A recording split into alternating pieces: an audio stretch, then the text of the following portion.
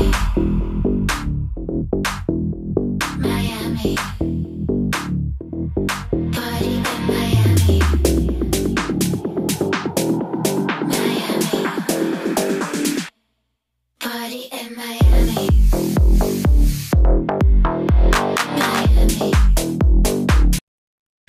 my golf fanatics. It's Billy Ho here once again for a preview and research show.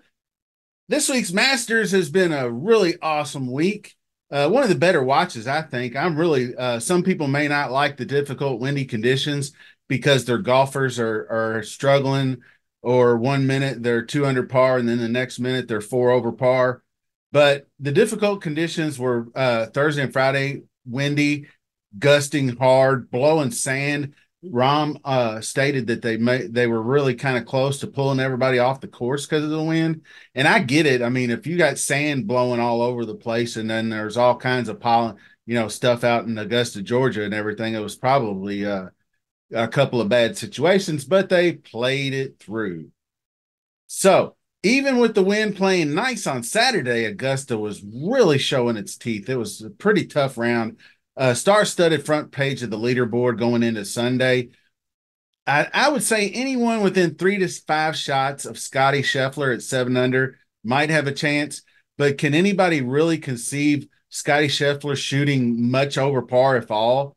Maybe he shoots 73, 74 at the very worst, and then that way somebody can maybe catch him. But I don't think he's going to shoot it. 7's going to be your number. I don't see how I could see him shooting 71 or 70 and 8 or 9 under. Double digits, I think you're going to be sitting in Butler Cabin. If anybody can get to 10 under by some miracle, besides the top couple of guys. Colin Morikawa is right there. He's been a pleasant surprise this week. I decided to pull the trigger on him. I haven't gotten him right in DFS. Seems like in forever. But I did decide to play him in a few lineups this week, and he's paying off for me. Not really correlating into my better lineups because I've got those guys like Connors and Lowry that are just shit in the bed, and Thorborn Olesen, who I thought might have a good week, is falling on his face too. So probably not going to be GPP winning lineups, but I think they'll cash out nicely. If Colin Morikawa can somehow win this golf tournament, I do have a lineup with him and Scheffler together, which will be very nice.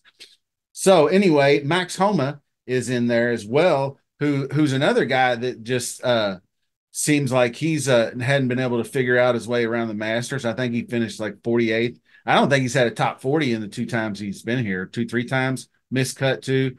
But he's figured out something this week. He is down with it this week. That's for sure. He's driving the ball and putting the lights out. And what about the debut by Ludwig Åberg? I mean, his driving, ball striking, great, but he's adapted so well to this golf tournament. I think he was like he was real low greens in regulation on Thursday, but he was 13 of 18 on Saturday, putting the lights out too. I think he's 1.5 putts per hole. No 3 putts on the week. So this will be the real tester for him. See how he handles the pressure. He is paired with Max Homa, which I think will actually benefit him with his nerves and whatnot. Then you have less than beefy Bryson. Wow, this Thursday with that 65, but he got to go out in the early conditions. Those early Thursday guys, that was the best 3 hours of conditions these golfers had all week long. So he did take advantage, shoot 65. Can't fault him for that, but he hasn't broke par since then. He's now -3 going into today, and he's going to have to go under 67 probably to get close. Xander Schauffele, who I played one and done, another top 5 to top 10 finish at the Masters. Allergic as all get out to birdies this week. He's had 2 birdies in each of the 3 days, 6 total birdies, only 4 bogeys. He went bogey-free Saturday. So he had 2 bogeys Thursday, 2 bogeys Friday, go along with the birdies. He's been playing almost flawless golf, just not upside golf. So that's just what it is. Not making any predictions for the Masters. Just looking forward to a good Sunday finish. A few quick announcements before we get started. My weekly contest, Billy Ho by Free Drop Billy. Now up to 75 entrants, 5-way payout. Great way to support the channel, joining the DraftKings contest. So be sure to do that every week. I'll post it when it comes out. Also, horse racing fans, Kentucky Derby's right around the corner, coming up in a few weeks. Triple Crown underway. My playlist is loaded. Check it out. Check out all my content on the Derby. And now let's get into this week's event. This week, we do head to Harbour Town Golf Links in South Carolina for the RBC Heritage. This is a $20 million signature event. 3.6 to the winner, exactly the same payout as the Masters, as far as the total purse in the winner. Standard 36-hole cut, but it is going to be that limited field of qualifiers, 65 to 70 players with the Eon 10 and Aeon the Eon or whatever it is. But it's the top 50 from last year and all that good stuff. So about 65 to 70 players. Harbour Town link style golf course designed by Pete Dye. Requiring well-rounded game, strong course management, obviously the ability to adapt to some new unique challenges and positions on the golf course. H-Town is a par 71, stretches about 7,200 yards, but not really a short golf course. Fairways are narrow, tree-lined, strategically placed bunkers in those fairways. Also, the ones that guard the greens can be particularly difficult. Accuracy is important, but it is up. They club down to hit these fairways. But regardless of fairway, you really need to play the ball to the best angles into the greens. The front nine plays easier than the back nine. Obviously, the two par fives of the three are on the front nine. I believe one of the holes might be drivable, the ninth hole maybe. I can't recall, depending on where they set the tee boxes up. No advantage to starting on 10, really. You want to be a couple under par, I think, making that turn, because you have 4 straight par 4s, then a par 3 to start your back nine. So you don't even see a par 5, until, 15, I think. Well, 10, 11, 12. Anyway, makes it harder to make up for any big numbers you made earlier. That one par 5 coming home. Then you had the finishing 18th hole, which is visually stunning with the big lighthouse in the background and the way that dog legs out to the impressive wide landing area that's just to the right of what they call the Cala Bogey sound. So your approach better not go left or you're going to be Cala Bogey screwed. You could take the bailout area right. But if you don't hit the green, it's a really challenging up and down for par. So aptly named Bogey Sound. Like to say that. Harbour Town's greens are obviously tiny. They're not. They're just a couple hundred square feet bigger than Pebble Beach, 3,700. POA overseed, which is interesting. I'll have a comment on that in a little bit. So stick around. We're going to get into some models. Fantasy National drives the new Billy Ho videos, so to speak. So anyway, we're going to get into these well-guarded bunkers, water hazards on every hole. You need a well-rounded tee to green game to get it done around here. So anybody gaining double digits tee to green is going to be looking to be in the mix for sure. So now, like I said, let's go to Fantasy National and look at some stats. First off, I always like to go to the tournament history. And this is also a pretty good course history matters type of golf course. And so I wanted to see some of these guys that are up top. I always sort it by strokes gained total. Patrick Cantlay, who for a guy who hasn't won here, has the best strokes gained total. He's always seems like he's in the mix to win. Matt Fitzpatrick won here last year. JT Poston has several top fives. We'll talk about him as well. Cam Davis having a very nice Masters week, plays well here. Corey, obviously, ball strikers are going to play well here. So Corey Connors, Tommy Fleetwood, Griot. Jordan Spieth is going to be a guy that we're going to be interested in. Maybe we'll talk about him in a minute. I got some really cool video on him from the Masters. So stay tuned. And then experience off the tee. Obviously, we want to go over to the breakdown here and look at the holes. So it starts you off, you got a couple of doable holes. Obviously, the easiest, number 2, must birdie hole. But you can see you got the 13, 17, 16, and 18 all on the front 9, all the easiest holes, high percentage birdies. Then you make this turn on the back 9, and then you go 1, 2, 3, 4, 5, and you don't see a par 5 till the 15th. And this par 5 is actually not particularly the easy one either. It's 588 yards. It only has a 26% birdie making. So that's like par 4s. Like the par 4 ninth hole has a higher birdie percentage. So you got to keep that in mind coming home. And then that 18th hole will get you. We talked about that too. So looking at all these holes, you got most of them are kind of doable with your 12 to 15 to 16%. The sub 400 yard par 4s are always going to be your ones that you'll have the best chance on. So getting into what it will take to be a top finisher, this is the top 10 finishers. Obviously, it's a ball strikers type of course, but the approach game's going to be needed. 3-putt avoidance is always a thing, but not a big deal on these greens. This is one of the lower 3-putt just by surface. It's hard to 3-putt on tiny greens. I would say fairways gain. Greens gain by finishing position. That's going to be a big one. Here's your hole composition. So you can see most of them are pretty decent length. You've got 4 that are 450 to 500, not a short golf course.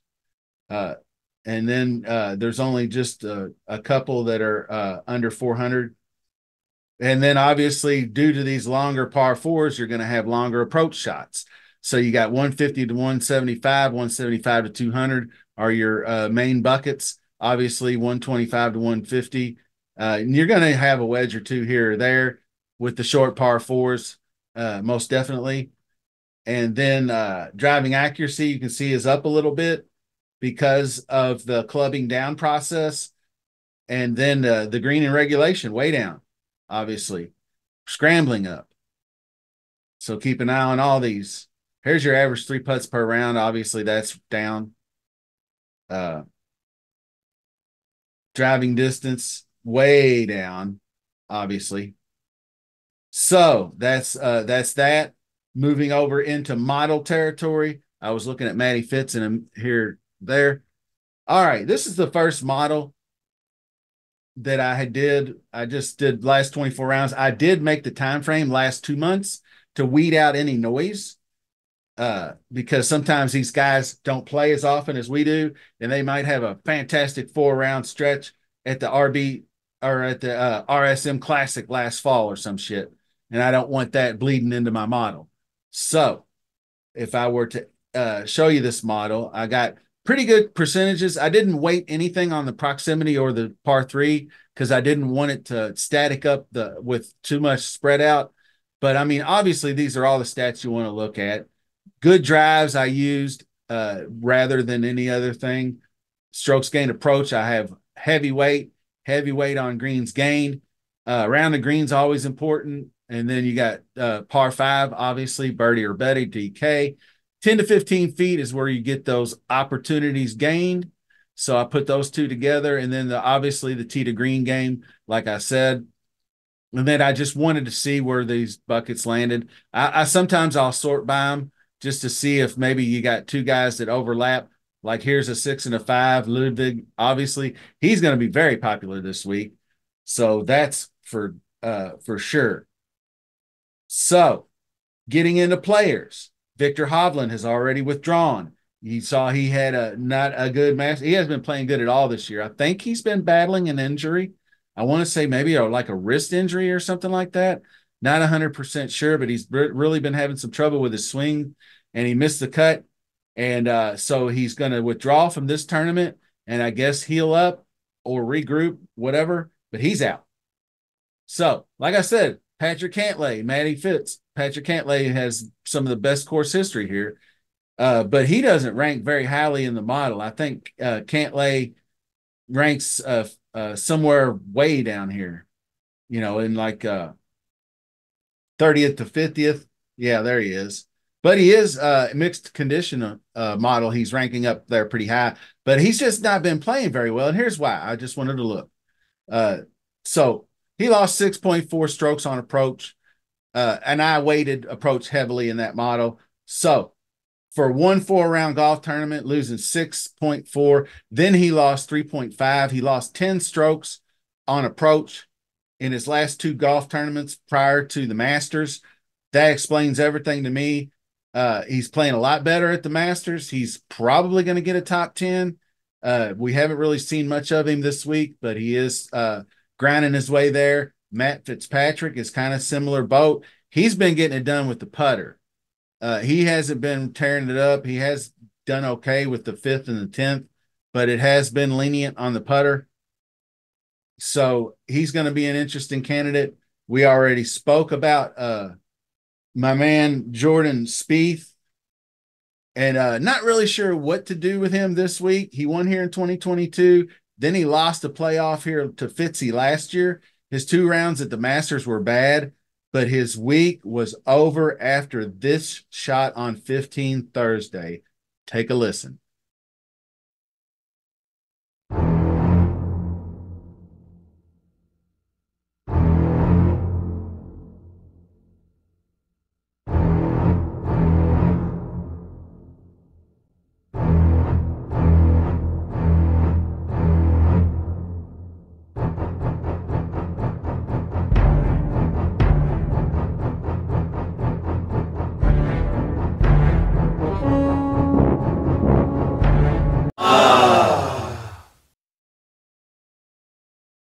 Amazing. Wow. I mean, just to have that ball trickle off the green and that just ruined. He ended up shooting a 9 quad bogey on that hole, ruined his weekend. He shot 79 for the day. Then he came back yesterday or Friday and shot 76 or something. You could tell he was just like, I'm never going to come back. I need to just regroup for next week, which he may do. Maybe it will come in at some better ownership. That's always a good thing. So this is the mixed condition model. And I kind of left it mixed with the stuff from Masters. So I did strokes gained approach last 24, heavily weighted. Around the green last 50, I got multiple courses, and I chose similar courses with shade down greens. But I might tweak that one, birdie or better. I put easy to average fairways, but the course length is over 7,400, so I probably need to change that. But just things of that nature, I just wanted to get, and this is a tee to green, last 24 at Harbour Town, so course history. So that's just kind of the thing I like to do. And when I go to look at this, I always do like to compare the mixed conditional rank to the model rank. Obviously, he's double ones, Scotty Too Hottie. Going to be a hard out to beat at the Masters. I'm not going to say it's over, but when you got Scotty Scheffler on the leaderboard and he's loses, he makes a double bogey and then 10 seconds later he's right back in the lead. He made that eagle. I forget on I want to say 13 over the water, but I can't remember now. It might have been 15, but he rolled in a long eagle putt to get the 2 shots he had just dropped right back. So he's really just an amazing talent when it comes to that. But when you got guys like Wyndham and Xander, and it's going to be a star-studded field for sure. So a lot of guys to look at, and I just wanted to kind of compare. This is the mixed condition model ranking. Obviously, I need to make some adjustments. Justin Thomas has not been playing well at all. I can't trust him until I see it. He's just, something is definitely up with his game. He fired his caddy. New caddy did him no good. He was no good at the Masters once again. So he might even get worse before it gets better. But there's a ton of guys to go over, a ton of guys to talk about. We got your Siwoos who almost won this tournament. Chris Kirk, who came through for me yesterday, got me back into the hunt. after barely making the cut at the Masters. Remember, Hovland is out. Going down the line, I mean, Thigala, Bradley, Sungjae. When are we going to see Sungjae come back and do something? Going to be interesting. That is for sure. So, in the background is an early look at a top 10 player pool, not ranked in any order, not an overall ranking either. It was just kind of like 10 guys I parsed together that will maybe include some pivots, maybe include some value plays. That's why I attached a V to those last 3 guys down there. I don't know if Cam Davis is going to be a value play or go overlooked. The way he finishes this tournament, he could be 7,500 and then he's going to be very popular, or he could be 8,700. His price will probably dictate a lot of his ownership. So I just wanted to lay that out there. Lots to do. Shane Lowry is on my list. He's currently not eligible for this golf tournament, but I feel like he's going to find his way in after Sunday. I don't know if he's going to do it by way of a good finish at the Masters or just by way of a couple of players withdrawing, but he's right there. He's like ranked 36th in the world. So he should be in. He plays well here, so keep an eye on him. That'll do it for the research show. I appreciate you kicking it off with me. Best of luck this week. See you soon.